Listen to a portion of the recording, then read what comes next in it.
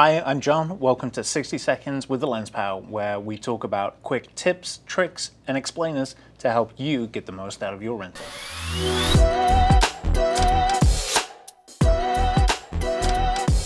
Sensor sizes. Broadly speaking, there are three different sizes of sensor: micro four thirds, APS-C, and full frame. There are other sizes, larger and smaller, but we're not going into those because I've only got 60 seconds.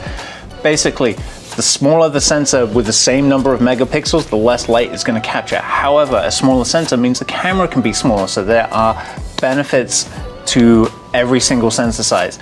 Also, there is something called a crop factor involved. So a 50mm lens on a full frame is going to look like a 50mm lens. 50mm lens on a micro four thirds sensor is going to look like a 100mm lens. So this means the lenses are actually smaller, lighter, more compact than they are for their full frame counterparts. Thanks for watching. This has been 60 Seconds with the Lens Pal.